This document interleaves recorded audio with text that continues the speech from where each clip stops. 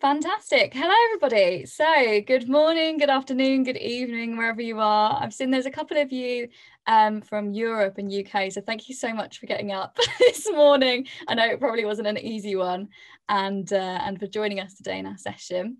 As Poppy mentioned, we will be covering all things Unibuddy, all things student buddies. So our session is all about getting the most out of your student buddies. So I'm Georgia Horsley. I am a customer success executive here at Unibuddy. I host the fortnightly ambassador training, and I'll let William introduce himself. Okay, thank you so much, Georgia, my best partner. Hi, everyone. Hi, my dear friends all over the world. I think it would be a bit confusing to say good morning or good afternoon. So I just want to wish everyone a good time. Thank you for joining us in this morning session if you are in UK. My name is William. I'm originally from Indonesia. And today I'm going live from Jakarta, Indonesia. And in terms of my short bio, I was UWA, University of Western Australia, Unibuddy Student Ambassador, and currently serving the role as a UWA Graduate Ambassador. Fantastic.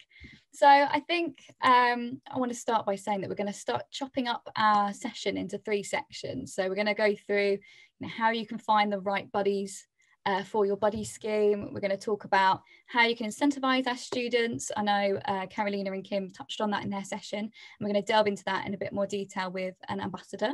And we're also going to talk about how you can keep students messaging on brand and how to kind of keep that vibe going with those students you have. So without further ado, let's kind of get straight in. So William, my first question to you is, why did you initially want to be a buddy? How did you get into it and why? Georgia, honestly, this question sounds very simple, but it's very complicated to answer. So let me just start answering it by referring to my experience. I'm originally from Jakarta, Indonesia, a beautiful country in which higher education is still a privilege for most of the people, for most of the students. So when I got a chance to get scholarship from the government of Indonesia to study abroad, I chose to study in Perth, Western Australia. And I was thinking to myself that this is only one-time opportunity. It could be the once in a lifetime opportunity. So I wanted to make the most of it. So it's like take it or leave it opportunity to me. And what led me to be Unibuddy Student Ambassador was because I have stories to share. So I was so convinced and I believe in myself that my stories could inspire more younger generation, not only in Indonesia, but also from all over the world. So with that intention, I try to register to become a Unibuddy Student Ambassador. Amazing, amazing. I think it's interesting to hear how you've decided to become an ambassador, because I think everyone's motivation to be an ambassador and why they wanted to be an ambassador in the first place is so different. And I think yours is definitely an interesting one. And I know we'll delve into it in a little bit more detail a bit later on, but super interesting. So I think coming from a buddy's perspective, what qualities do you think that universities should look for in Unibuddies, and what qualities do you feel that you brought to the role as well? Well, I think we should agree that everyone has stories to share. That's number one rule. And I think the first quality that a Unibuddy should have is the willingness to share these stories. You don't have to be extrovert. You don't have to have certain type of personalities, but you just need to think of yourself as someone who will inspire the others, as someone who will help the others, as someone who will assist prospective students when maybe they were so confused about what life might be in the future or in the next place that they end up. And also when you have the willingness to share, you need to frame it, you need to say it simply, and you need to identify the key messages so that the prospective students who are talking to you, they can simply grasp your point of view. And I think the second one is you have to be genuine. And by being genuine, it means that you don't have to be someone else. You don't have to be someone who is not you. You don't have to pretend to be someone else. So being a little bit vulnerable is okay because you are human. And the prospective students or whoever talking to you, they don't expect to be answered by machines or search engine, let's say. So yeah, a Unibuddy should really speak to the others, to prospective students like human. So sharing stories, sharing positive stories, sharing your problems and how you solve it. I think that's the most important point of view that you could share. And last but not least, I think the good quality that a Unibuddy should have is you have to know that life didn't stop there. So I think it's very common for every student ambassador to be caught up with study routines, with exams, and with unending assignments. But by being Unibuddy student ambassador, it means that a Unibuddy should realize that they have higher purpose to achieve. When they were caught up with some busy schedules, they didn't have to be so overwhelmed. Rather than that, they should think that this is the one-shot opportunity. If I do this well, I could help people, I could help prospective students, and I could be a good representative of my institution. And it will lead you somewhere. Absolutely. Fantastic. I think it's really interesting, like the way you speak. You have a lot of emphasis over the idea of ambassadors being storytellers, and I love that because I've never heard anyone describe it like that before. But I think it's so true, because really, what are those ambassadors doing when they're telling people about their experiences? They're sharing stories, and I think it is really important to be a good storyteller and to be able to have the ability to share those stories, to share those experiences with others. And I think when you spoke about being genuine as well, that's something that I really hammer home with my ambassador training, is that we need to be genuine, you need to be authentic, because if you're talking about only the good stuff at your university, then and not all the challenges that you face and how you've solved them and things like that, then these prospective students might turn up and then they face challenges and they say, oh, I didn't expect this, nobody told me about this. So I definitely think there's an emphasis on being authentic, being genuine, and having that willingness to share that you spoke about and share those stories and being able to do it in such an eloquent way. And of course, the last thing you said, the purpose of it all, and really understanding that, your student experience doesn't just stop at your course, and actually there's so much more to it. You can be a representative for your university and really share with others. So that's fantastic. So all of those skills you spoke about, I think they can be quite hard to define and find out that an ambassador has those skills. So how do you think that a university would be able to interview students, or a way that they could find out if those students have those skills? Well, it's very difficult, but it's not impossible. Well, what I think, what my university has done during my time was quite good, because I think paperwork is very important for everyone, because you want to know the profile of the student ambassadors or the potential buddies that you will work with for the next, let's say, 6 months or a year. And then after doing those administrative things, I think the first skill that the interviewer should do is the storytelling skill. I'm not saying that everyone is a good storyteller, but it's not impossible to attain this skill. So if someone is not good enough in doing storytelling, the Unibuddy organizer at each home university could give them training, could ask them to tell the stories about themselves, because the easiest way to ask people to talk is talking about themselves. So you don't have to give a very big topics at the very beginning, but just ask the potential Unibuddies to tell stories, the unique parts, or the little secret maybe about themselves. And I think the second one, when the storytelling skills was trained, it could be very important to know someone's intention, because Unibuddy is not something that we do as a quote unquote full-time job. That's something that requires a sense of purpose. So you need to really find someone, a good Unibuddy student ambassador, with the right intention. Because if they only do this for fun, it's all right. But you have to do this for fun, but with purpose. Because directly or indirectly, when you talk to prospective students, let's say I was in Perth, Western Australia, and was talking to prospective students from Indonesia, it was quite similar to me in terms of culture. But if you talk to someone from North America, from India, or from Africa, you need to really find someone who has the flexibility to see things differently, someone who is open-minded. And you have to test that and give them opportunities to explore whether the prospective Unibuddy student ambassadors could do that. If they couldn't do that at the first place, it's very important to give them more knowledge about that. So it's all about cultural intelligence. Mm-hmm. Absolutely. I think that's really interesting that you're saying, an openness to other people's cultures and other countries and things like that, because as you said, you could be speaking to people all over the world as a student ambassador. Yeah. I think sometimes student ambassadors don't realize the kind of enormity of that task and how, as you said, you can connect with so many different people and build those relationships with different people as well, as I know we spoke about before. So I wanted to open up to the audience now and see if they've been listening.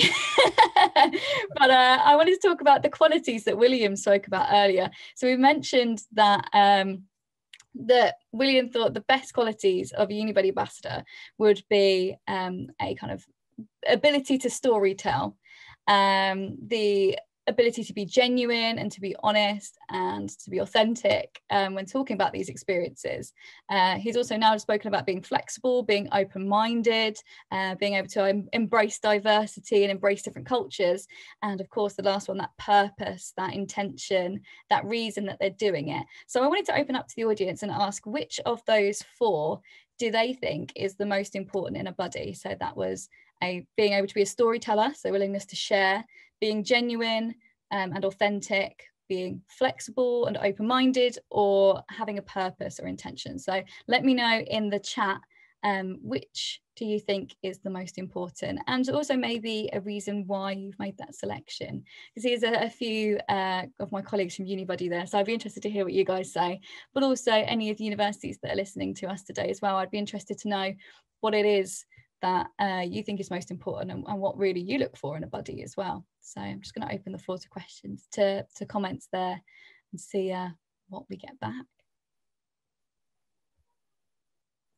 So while we wait, we can discuss also kind of your interview process really, William. So I know we spoke briefly about the fact that you were kind of asked about being able to share and that kind of thing, but how did your interview process look? If you could give me kind of a description of what happened.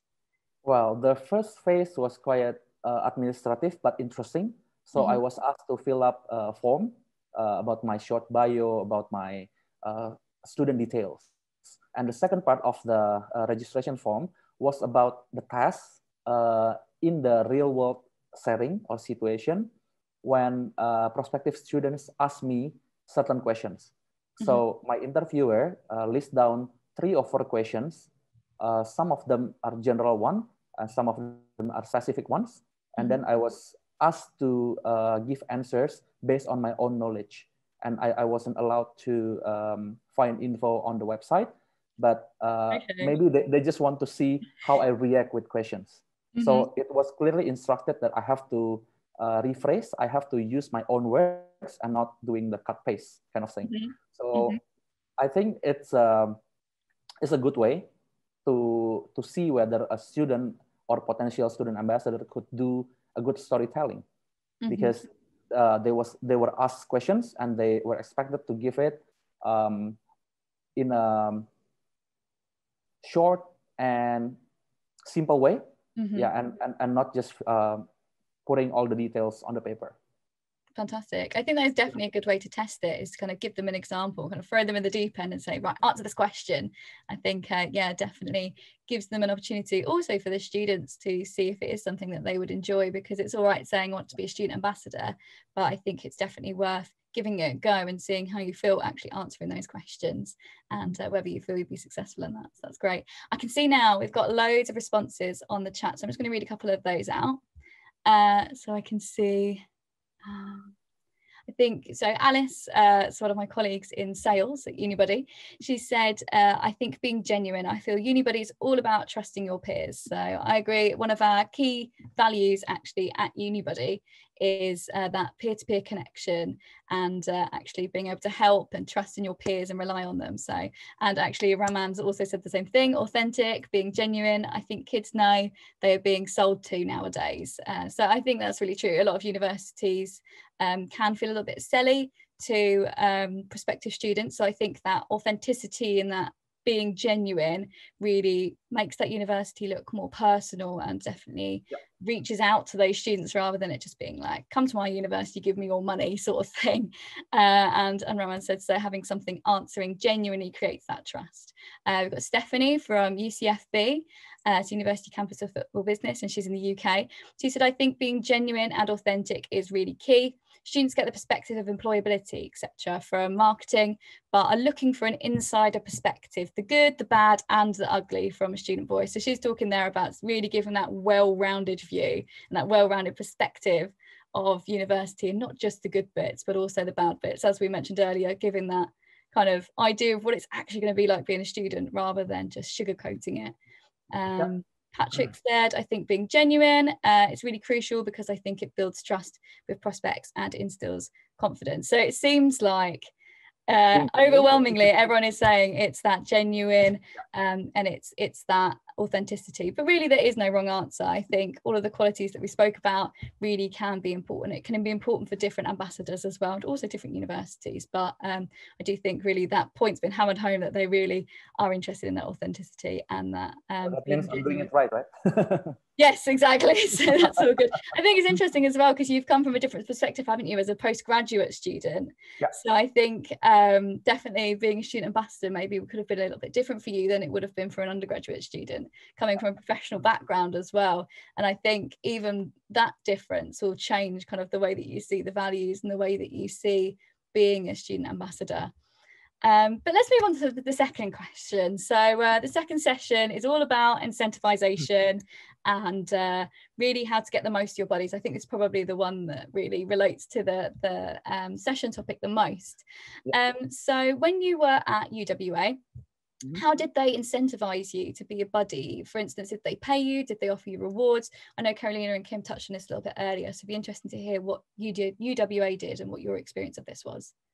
Well, I think I have to mention this. They paid me fortnightly, but it wasn't my focus at all. My focus was they provided me with strategic opportunities to know more people, to know more local friends, to know more international prospective students, including their family. They gave me opportunity to interact first-handedly, to talk to strangers, to use the 45 minutes of campus tour session, not only to tell them about the features of the university, but also to share Australian values, to share my experience, to listen to them, to find out what problems they might have faced in the past and they might have faced in the future. And me as the representative or ambassador of my university, I calmed them down. I told them that it's very normal to feel that maybe a little bit isolated when the first time people or students coming to new places, but the support system was so good from universities, also from the society. So I think it's very important for me to keep doing that because I came from a communication background, and it's very important for me to keep communicating, to keep improving myself, to meet more people, to learn from their perspective, and also to see what problems they face and the potential solutions, because that's the skills that I think in the 21st century or the next 20 or 30 years, the world needs. Absolutely. So we need to have the problem solving skills. Fantastic. I think it's really interesting because when we talk about incentivization, I think a lot of us think, is it paying? Is it giving them gifts? Is it giving them awards? But actually, I think it's really interesting the way you talk about it is the fact that you gained values and you gained experiences and you gained kind of practice within that culture and within those skills, those communication skills and things like that, and actually being able to put the skills that you already had into practice.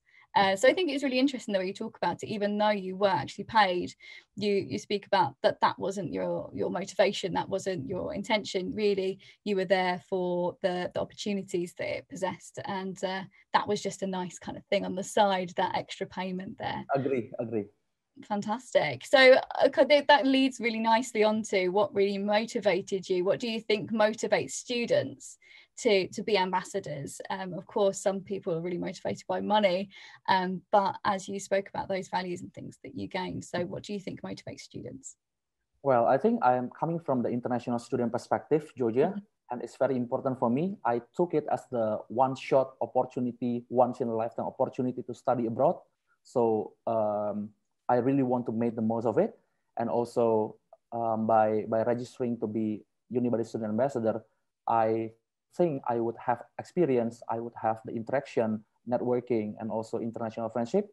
And it would be possible for me to take or to treat Western Australia as a big classroom for me to learn from people, not only in the classroom setting, but also to find it in the real life, how people act, how people think, how people embrace diversity, because people who come from different nationalities and cultural background might perceive differently toward certain things. Sometimes it's not acceptable in the home countries, but it's acceptable in Australia, let's say. And it's very important for me when I took the chance and I was chosen as the Unibuddy Student Ambassador to embrace those opportunities. Fantastic. So really talking about embracing opportunities, embracing that culture, really gaining something value-wise from that, from being an ambassador. And I think also a lot of our partners who are here with us today, they'll be contemplating, maybe new partners thinking, actually, do I need to pay my ambassadors, or can I offer them something else? And I think it's really important to actually bear in mind that, you know, that we shouldn't belittle the values that actually you can gain from it and the experiences. They're kind of payment in themselves, really, aren't they? Incentivization in themselves. The fact that really those experiences can take you many places, and actually they can open up many doors for you, and even just many experiences in life for you. As you've mentioned, the fact that, you know, you had this opportunity to go and study in Perth, which is amazing, and you had, you know, all that time to spend there and really soak in that culture and soak in that experience. So that's fantastic. So once again, opening up to the audience, and I wanted to ask if you've ever tried anything creatively to incentivize your ambassadors. Let me know in the comments.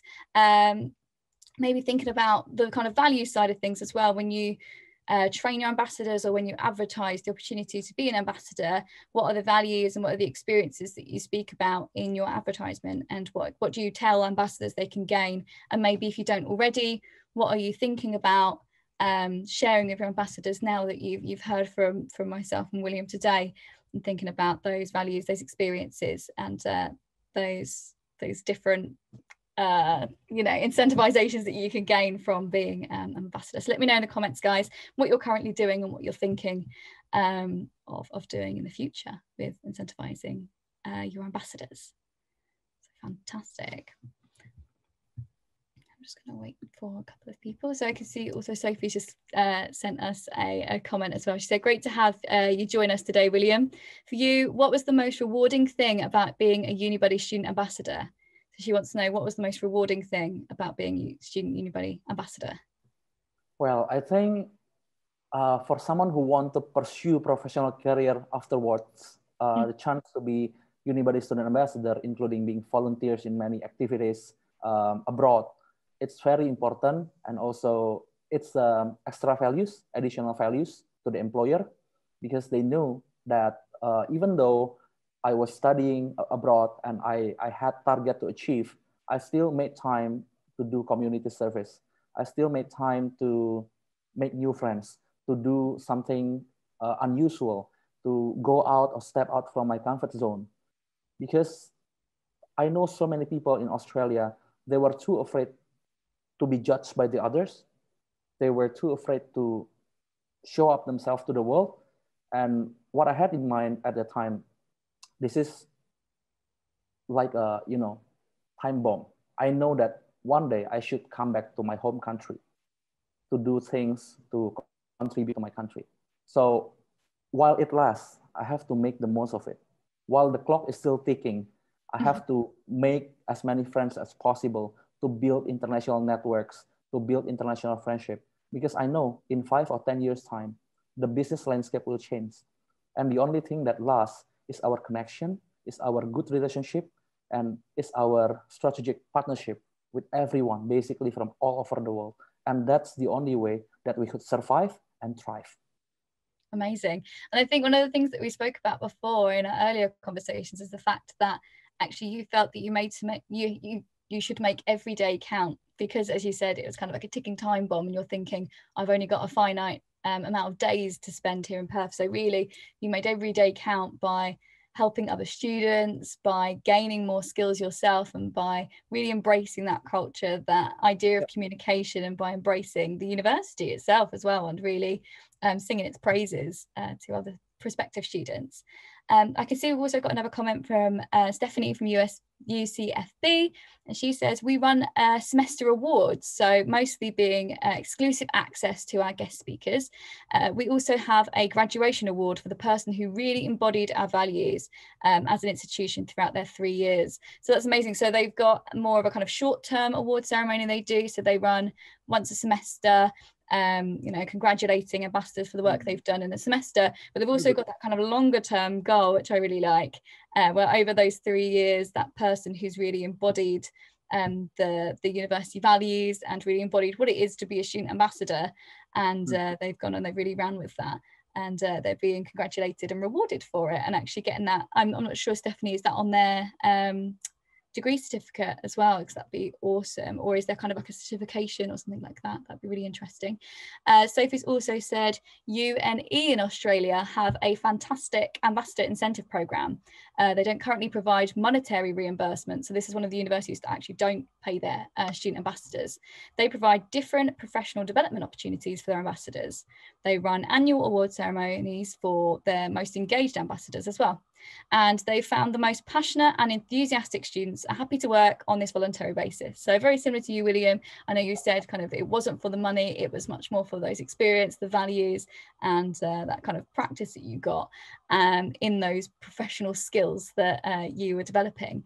And she said, whilst enjoying a variety of different exclusive benefits and opportunities. So I think that's really nice that actually UNE have done it in a slightly different way, where they've got those award ceremonies to actually recognise and congratulate those ambassadors on their work, but also really running with the idea of professional development. And like you said, as a master's student, that professional side is really important to you, and being able to develop those skills. And I think UNE have taken it then to another level, where they're thinking about actually offering professional development workshops and sessions for those student ambassadors as well.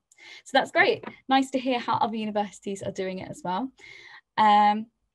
And moving on to our final section now, and then kind of opening the floor to some more questions. So our final section is about how we can keep students messaging on brand. And I know this is quite a wide topic and a bit of a scary thing to think about.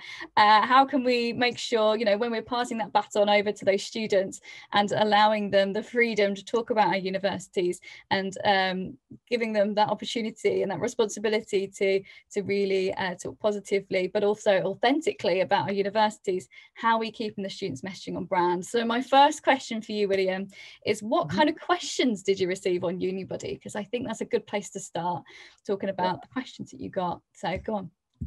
Well, as long as I can remember, most of the prospective students asked me about the syllabus, about the course, about the units that they could take. I instantly refer them to the official website of the universities, because I know that the website is more reliable than me in terms of course and syllabus. And the second one, they asked me about the employment or part-time opportunities in Perth. And also I told them based on my experience, based on my friends' experience, but I didn't guarantee them anything, because it's quite difficult to say that once you come here, the part-time job is secure for you. It's very difficult to say. But I think the third question they asked me was about places to eat out, to hang out. Amazing.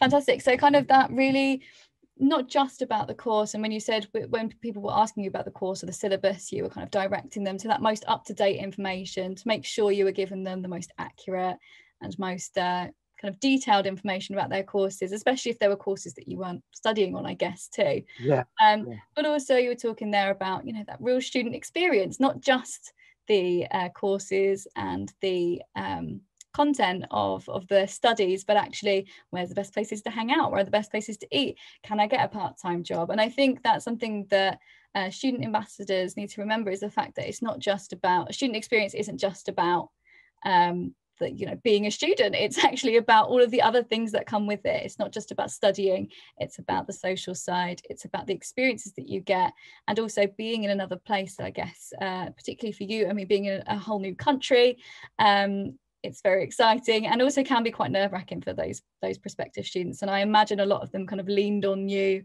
for that reassurance and to find out a bit more. Did you find that you were getting a lot of questions from people abroad? Yeah, I think other questions they asked me, most of them, not most of them, some of them, when we start our initial chatting, they start to tell me about their personal problems. I have problems in my family. I have problems in finding good scholarship. Can you help me? Well, I politely told them I couldn't help you with that, but I can refer you to this link on the websites that you could find or try the opportunities to get a scholarship. Or if you have problems with your family, I suggest you to solve it, because you have to build a strong foundation from home. And then I think it's okay. We are in the age where we are trying to find the best practices, the best form of ourselves. So don't be embarrassed. You are not alone. And I experienced it once. My friends experienced it once. So we are similar. So there's nothing that that makes you less human than me, let's say. And then they start telling me about their future goals, and they want to be, after they pursue the degree, taking the studies and that. So basically, I made a lot of virtual friends without knowing their social media accounts, without knowing their face. But yeah, I was just happy doing that. I think that's really interesting, actually, because with the prospective students, you don't see their pictures, do you? And you kind of just see their name and the country they're from, and that is it. So I think that is really interesting, that you can still actually build those connections and still really help those people along their journey, and even in their journey, in life. It's not just about being able to study, as you were saying, talking about building those foundations before actually coming to study at your university, and talking about what they can do beyond their studies at university as well. So I think that's really interesting. So another kind of question I have for you, you've answered it a little bit already, but what kind of questions did you get that you thought, oh, I can't answer that? And actually, what did you do with those questions that you weren't sure how to answer? I think you kind of touched upon this already, but just wondered if you could delve into that some more. Sometimes in the extreme sense, someone asked me, well, I only have this amount of money and I want to come to Perth. So can you find me a part-time or full-time job before I come? So can you be my point of contact in Perth? Can you find me those part-time jobs in these factories or in this hospitality sector? And I politely answered them. Most of my friends, not 100%, they secured part-time jobs in the first 3 months upon their arrival in Perth. So I believe that you could do the same.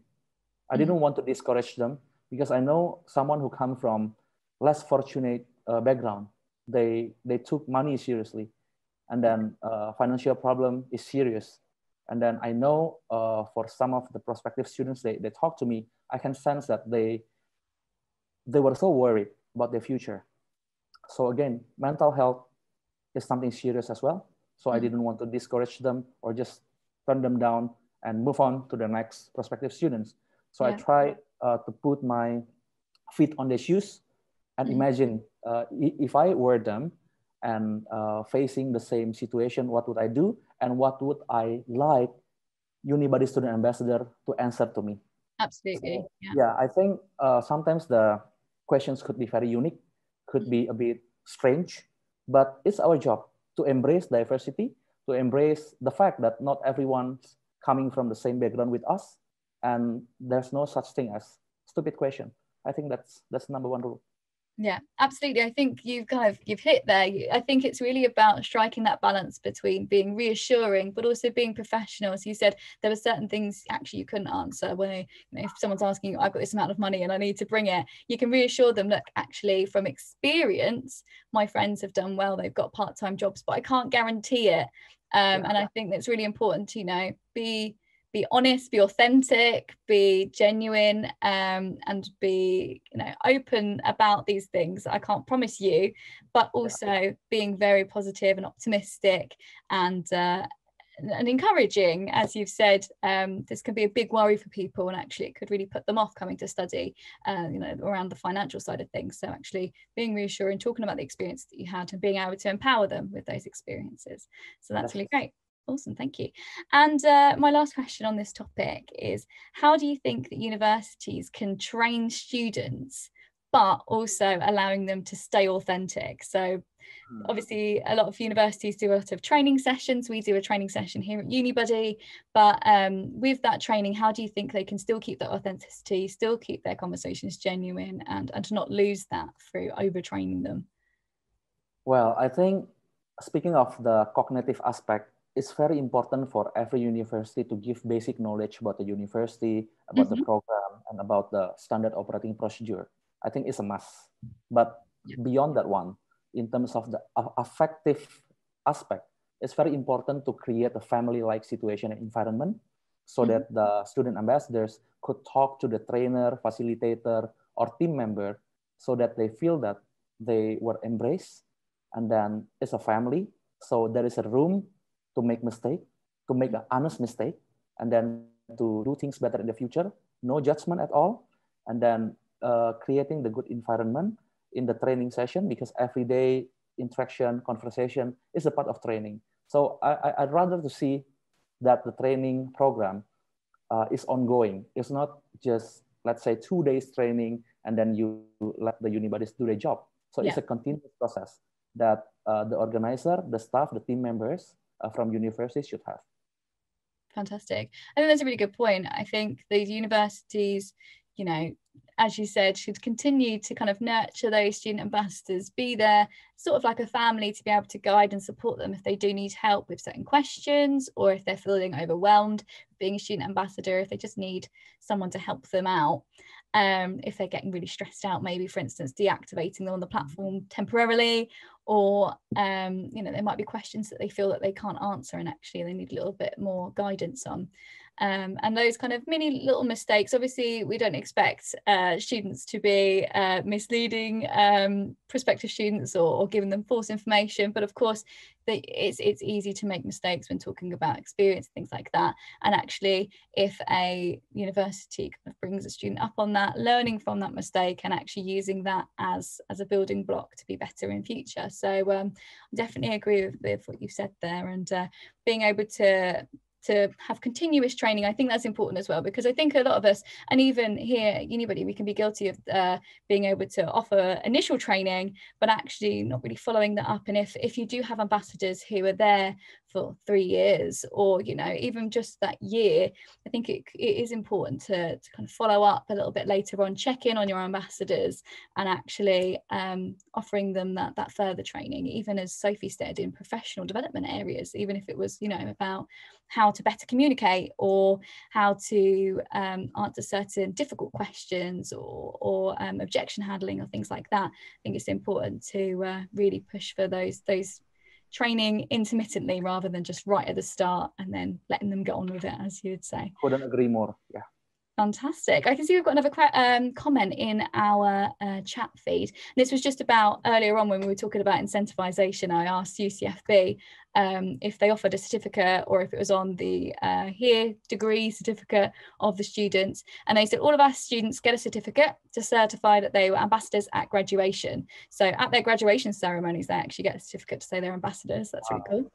And but we give out physical kind of trophies of program winner, so that's really cool. So those that actually win the program ambassador, so they've got something nice and shiny to show everyone, put into a nice cabinet, and it says the principal award and now the ambassador as well. So they've got the program winner, principal award, and the ambassador award. So they've got that trophy, that physical trophy there, and they're made of glass, which is not fun when 2 students drop them on graduation day.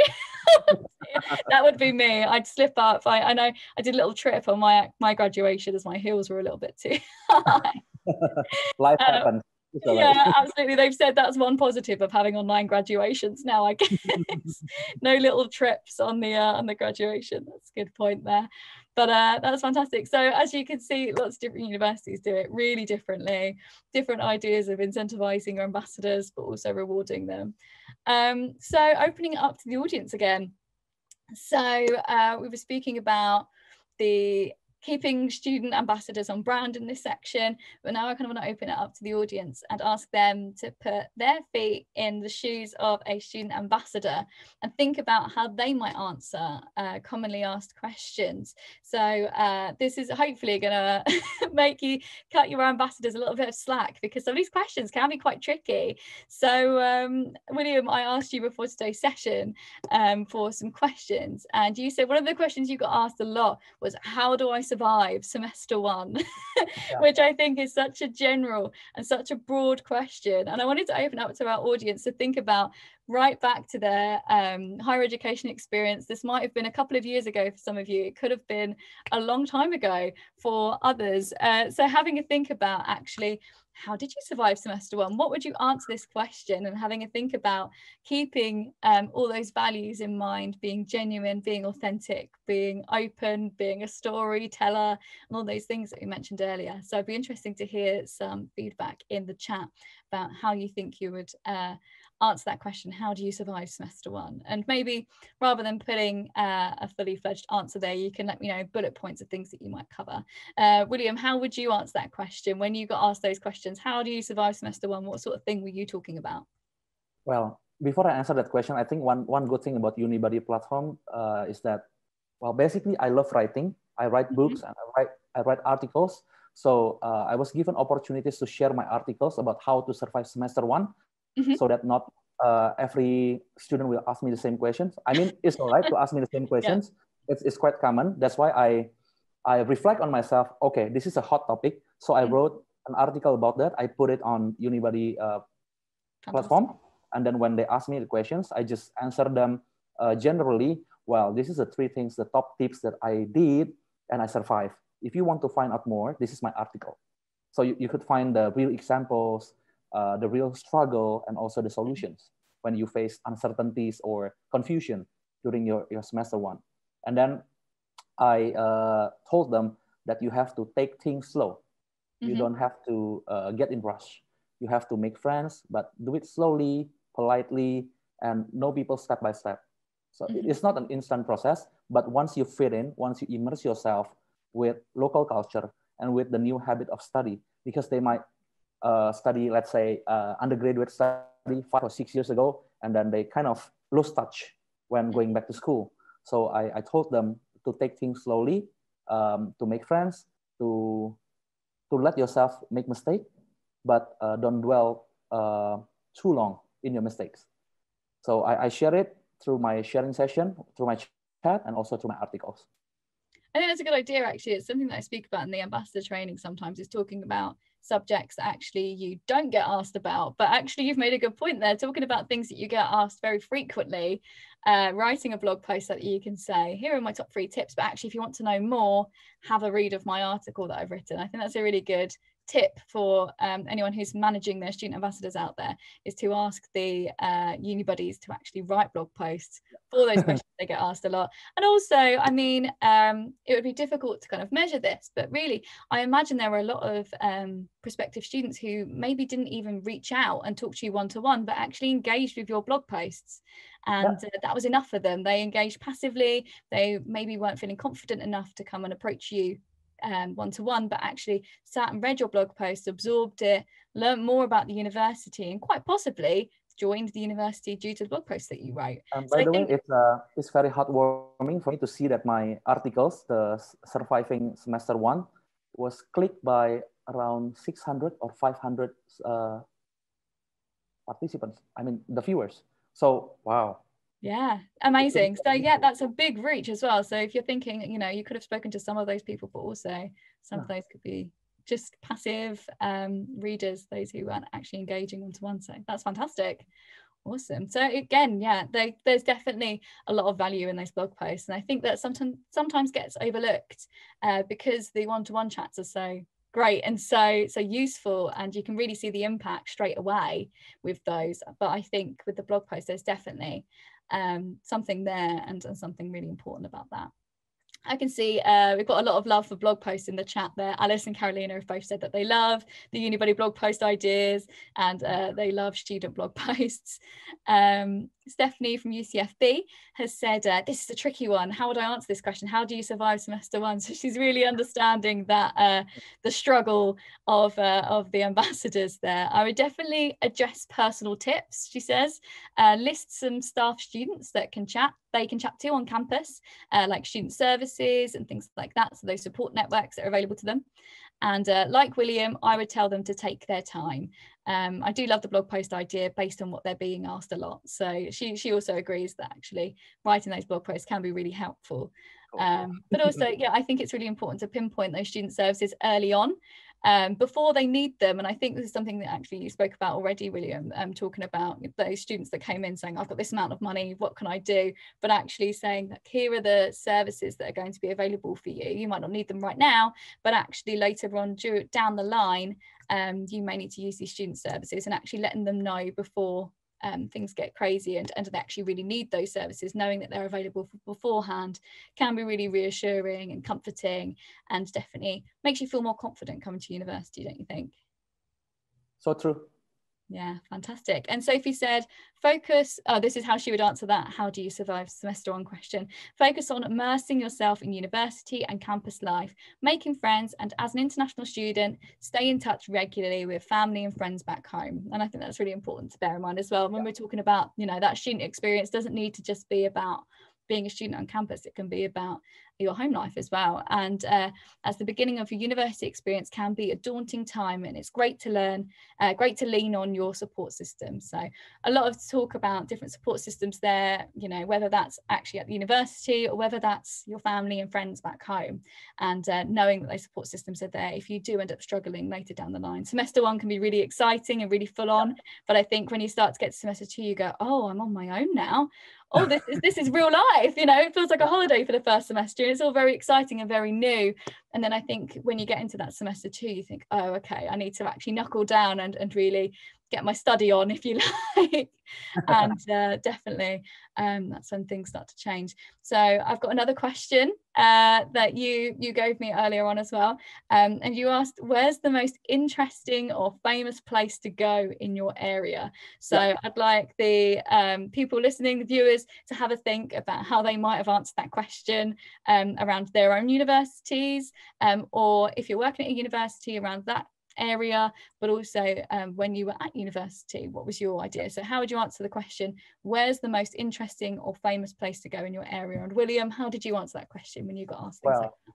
I answered that based on my personal experience, because I think people agree that Western Australia is a very scenic place. It's a good place to do road trip. So I just tell them the stories. That's why I say that storytelling is very important. I didn't show them the picture because I think it's impossible to share pictures through Unibuddy platform. But when you have the stories, when you have the experience, and you genuinely want people to know about it, want to know the beauty of it, so that they should come to your place, to your country, to your university, I think it will come up automatically. Because I did road trip for, I think, more than 5 times and never get bored. So I want them, once they come here, they come to Perth, they do the same. Amazing. So really using your own experiences. And I like the idea of kind of painting a picture in their mind, because of course on Unibuddy, as you said, you can't share those files at the moment. So you can't share a picture, but actually you can do a good job in describing it. And really, do you want to ruin it? Do you want you want to wait until they actually get there and experience it for themselves, rather than giving them a sneak peek, if you like? But that's great. And I think really drawing on those experiences. You said earlier that you got asked, where are the best places to eat, where are the best places to hang out as well. So lots of questions around the area. And I think as a student who was living in that area, and it was an area that was actually new to you as well, I think you must have become an expert, maybe a bit of a tour guide around Perth, really. Absolutely. And I've seen that actually you worked for Study in Australia as well, as an ambassador for them as well. So talking about your kind of experience in Australia and Perth, so that's really great. And actually being an ambassador for the country, really, and actually talking about how great it is to study there. So that's because basically we have no idea once we become a Unibuddy student ambassadors. I agree with you earlier, what you said earlier, that it will unlock so many surprising doors. You never know. Absolutely. And I think just as we're kind of wrapping up our session now, I think it'd be interesting to hear from you, William. What kind of doors do you felt it opened? And whilst you're telling us, if you do have any questions, do let us know in the chat box, just because we have got 5 minutes left. But yes, William, if you could let us know what doors, you know, being a Unibuddy ambassador has opened for you, what opportunities have you had since, and what do you feel like you've actually gained from it? Well, I think the most recent example was that I came back from Perth to Jakarta on the 2nd of July, 2020. So it's around 3.5 months ago. And upon my arrival in Jakarta, in 2 weeks' times, I got a new job as a director now, director of marketing, communication, and also community development in the Indonesia Financial Technology Association. It's a growing sector in Indonesia, and it opens new doors of opportunities for me to know more people, industry players, as well as the government official in Indonesia. And I think it's very important, and it aligns with my study, because I studied communication in my undergraduate, and also I took Master of Strategic Communication during my postgraduate study. So I think working in the communication area, being able to manage a team the way Unibuddy team managed me, it's very important, because I learned from them that we have to create the family-like environment in order for people to perform well.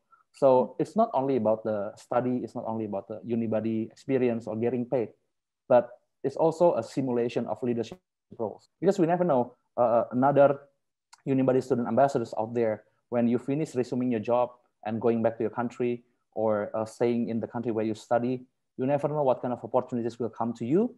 And if you have this leadership simulation, talking to new people, cultural intelligence, regardless of what kind of people you meet in the future, you are already prepared to do it, to talk to them, to communicate with them. So yeah. Amazing. I think that's really interesting as well, the fact that actually, you know, you never know what a student ambassador is going to go on to do, and you've used that example of leadership that you saw, that example of management, and actually brought it to your own role, and actually now as a director, being able to translate that into your own company and to your own team. So I think that's really interesting, and actually something that maybe universities might not have ever thought about before, actually being able to lead by example, and being able to show a good example of that leadership and that management. So I can see we've got one more comment or question, so I'm just going to read this out, and then I think we might have to wrap the session up. So I'm just going to read from Stephanie from UCFB.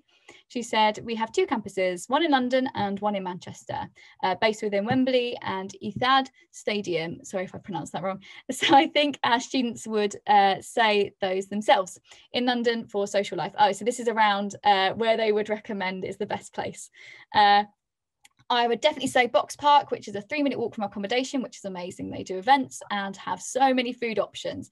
In Manchester, students may say Old Trafford or just city centre, which just has so many food options and drink options. I'm loving this emphasis on food, food and drink. It's making me hungry. I've had breakfast. I'm hungry now, definitely. You just had your lunch, Williams. Manchester is known as such a student city, so students will find it so easy to talk about socialising. London tends to be more difficult as it's just so large. So Stephanie's example of the answer there, whether she was talking about, you know, what are the best places to hang out, what's the most interesting, famous place to go in your area, she really focused on that student perspective and actually what a student would be interested in. And I think that's really good. But she's like, as we've both said, you know, putting the shoes on your own feet, you know, being able to actually get into the mindset of a prospective student and thinking what would they like, what would they be interested in. So that's fantastic. So I think we are going to have to wrap up our session now. If anybody does have any questions following our session or wants to chat to myself or William, please do pop into that speakers lounge on the event, and we'll be hanging out in there ready to answer any questions about our experiences or our the opportunities that we've both had. Happy to talk about student ambassadors, your ideas and kind of better ideas around, and let you know our opinions on those things. But thank you for listening to us today. William, do you have anything else that you would like to say to our viewers today? Yeah, I just want to say thank you so much for everyone's watching our session. Even though I'm not meeting you personally, I know that you are going to do great in your life, in the Unibuddy roles that you are doing, or as the organizer. So I'm wishing you all the best. Thank you. Thank you so much. Fantastic. Thank you. That was lovely. So thank you all for watching today. As I mentioned, if you've got any questions, pop in the speakers lounge. I've seen there's already one notification in there. So we'll have a look in a second. But thank you for your time. Thank you for listening. And do let us know if you've got any questions. Thank you.